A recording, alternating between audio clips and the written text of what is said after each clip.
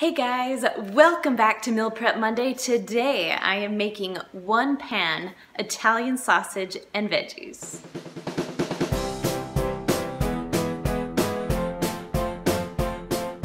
So in case you didn't know, I'm Kristen. I'm sister number 2 from Six Sisters Stuff, and I love sharing with you my meal preps and what I do. So every Monday, that's what you'll be getting so you can eat a little bit healthier.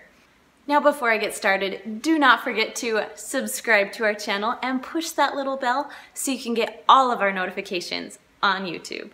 Now this one pan Italian sausage and veggies is one of my most favorites because it's one pan. You put it all together and you are done. There's not a ton of dishes, not a ton of work involved, and it's healthy. So this recipe is about 400 calories per serving, and in the description below, I'll tell you all the nutrition facts about it.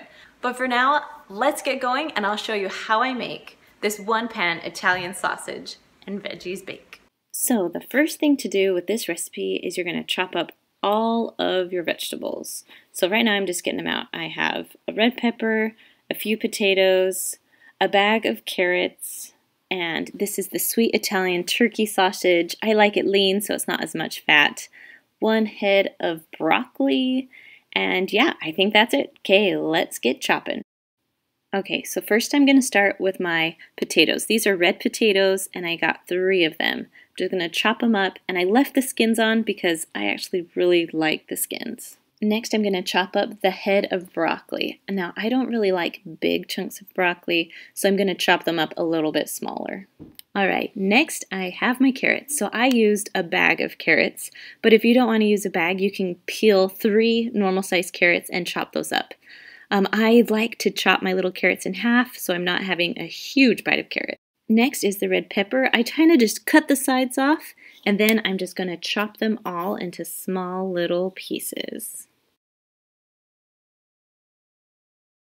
So next I'm going to chop up my Italian sausage. Now notice how I did all the vegetables first so there wasn't any raw meat touching any of the vegetables. Not that it matters, it will all be cooked, but it's just how I like to do things. Now I usually like to do a little bit smaller pieces just so my kids don't choke or anything like that, but because it's just me going to eat this, I can do a little bit bigger pieces. Okay, now I'm going to set the meat aside for a little bit and focus mostly on the vegetables. Alright, so you're going to do 4 tablespoons of olive oil. Now I have a half tablespoon that I'm using because all the other ingredients are half tablespoon, and I didn't want to dirty anything else. So, 4 tablespoons. Next you're going to take a half a tablespoon of basil. You can use fresh basil or you can use dried basil. It doesn't matter. Next is oregano leaves. Again, you're going to use a half a tablespoon of oregano leaves. Then next you're going to add a half tablespoon of garlic salt. If you don't like garlic salt, go ahead and use normal salt, but I love garlic salt.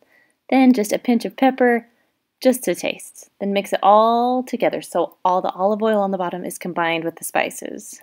And of course the goal is to cover all the vegetables with all of the spices and oil too. Alright, now we're going to set those to the side and we're going to bring our cookie sheet. I'm lining it with foil so cleanup is going to be so easy. Then you're just going to dump your vegetables onto the cookie sheet.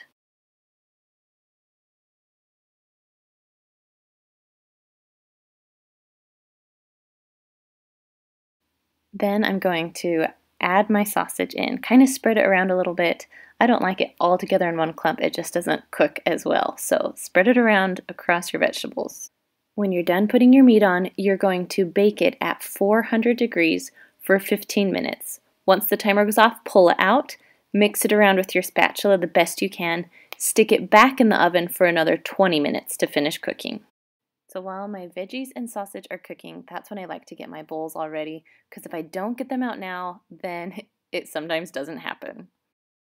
Alright, once your stuff's done, let it cool for a few minutes before putting it into your containers. Then I just split my servings into 4. So about a fourth will go into each one. Now, if you want to stretch this recipe a little more, you could easily add some rice and it would make 6 servings instead of 4. But I'm not the biggest fan of rice, so I'm just going to use just the meat and vegetables in my lunches. Well, I hope that at first you weren't intimidated because If you watched this, you saw how easy it was to make this one-pan Italian sausage veggie bake. It is easy. So now I'm just going to put my lids on, then I'm going to stack them on top of each other and put them in the refrigerator. So I have a healthy lunch for the rest of the week.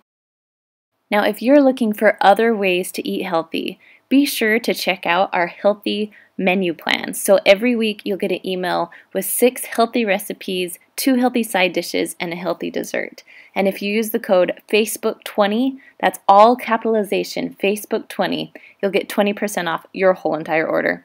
All right, guys, thank you for stopping by on this Meal Prep Monday. Don't forget, subscribe to our channel. All right, see you later.